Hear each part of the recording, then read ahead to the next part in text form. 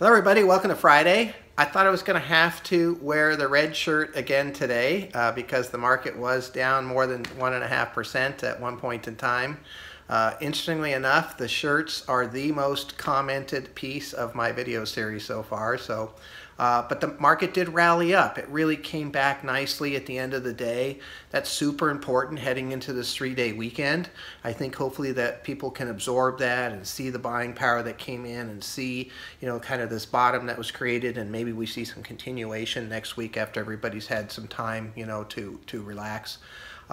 Apple was down a whole bunch and then ended up slightly for the day. So really good signs. The other pieces, and I'm again trying to give you some of the positives here, of course the market's still in an uptrend. 20-day, 50, and 200-day moving average are all still going up. The price closed above the 20-day moving average. Those are all really good signs.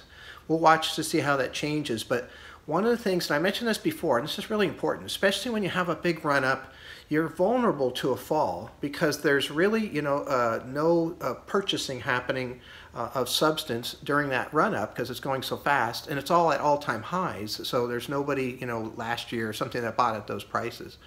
But those falls can be super constructive. When they come down, what it does is it's like a bunch of people who feel like they've missed out, and money managers especially, will say, hey, that happened today. I want to buy Apple. I missed out on part of that run, or I want to buy some more, or whatever it is. I want to buy this particular stock. And so I think that's, a real big positive of these downturns. It's sort of like just generate some interest, and all of a sudden you get that run again going.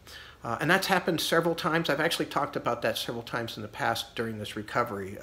So at the moment, we kind of have to assume that's what's happening now. We're in an uptrend with a couple of days that have been down, and we're going to continue that uptrend. We'll see what happens. And if that doesn't happen, we got to mark out the paths that it could go down, make sure we got portfolios for that, and then take care of it. But so far, I don't see any real issues here so far. I think things are going to go. We'll have to watch. Is there rotation out of tech into other things? What might happen? So, but overall, we're doing okay. We're pretty far ahead of the market for the year, so we're still up there. Anyway, have a great holiday weekend, and I really appreciate you watching these videos. I will talk to you again on Tuesday.